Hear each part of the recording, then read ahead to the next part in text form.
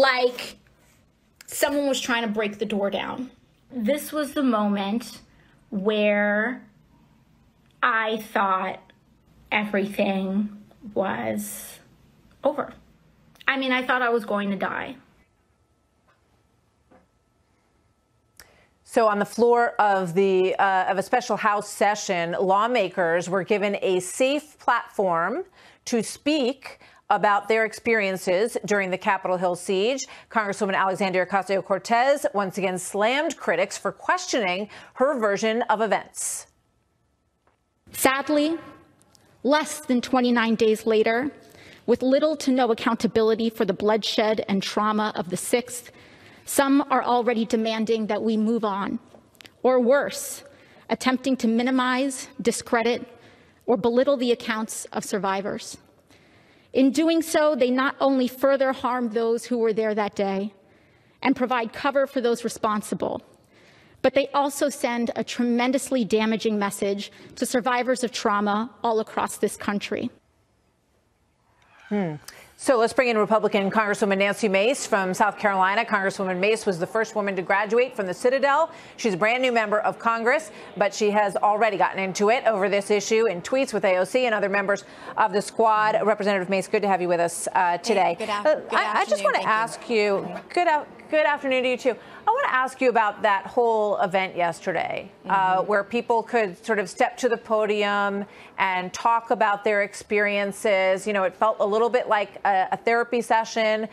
Nobody belittles how frightening this was for so many of you. But was that, what was that exercise all about, really, do you think? Well, in many cases yesterday, what we saw on social media, you know, in some cases was that this was politicizing a lot of what happened. I mean, if you politicize a traumatic event like this, and I've been very vocal about the events of that day, and I have not belittled or minimized anybody's experiences whatsoever.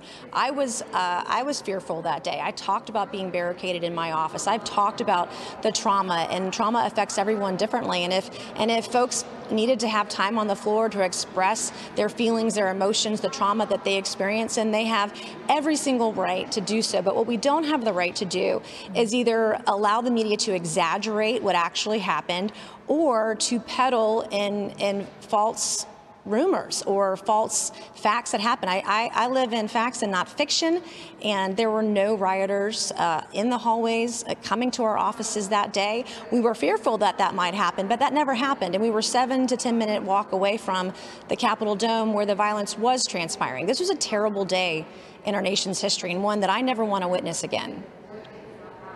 So you and the others, including AOC, were, as you say, about a 7 to 10 minute walk away through the tunnels that connect the Capitol building and the Cannon House office building where your offices are. Right. Here's AOC mentioning the Capitol Police, and we'll talk about why she may have done that. Let's just watch this.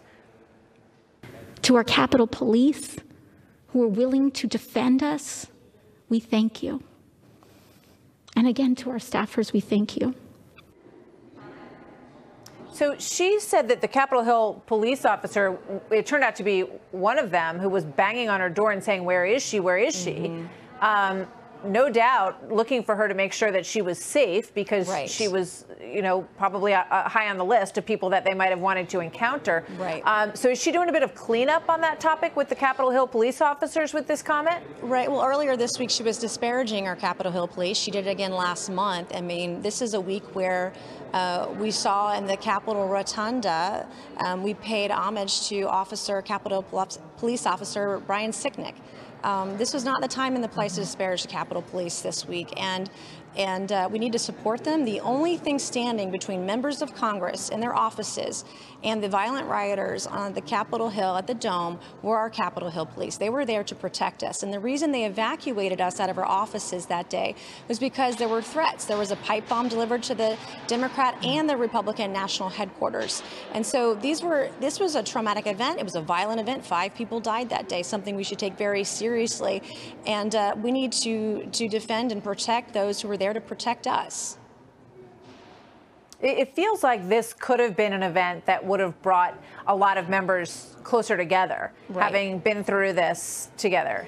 And yet it feels like with this experience that everybody came out and discussed about their feelings and all of that last night, it seems like it just is being used in some ways to drive a deeper wedge and to broad sweep all of the members of the GOP with, you're sort of a little bit like them too.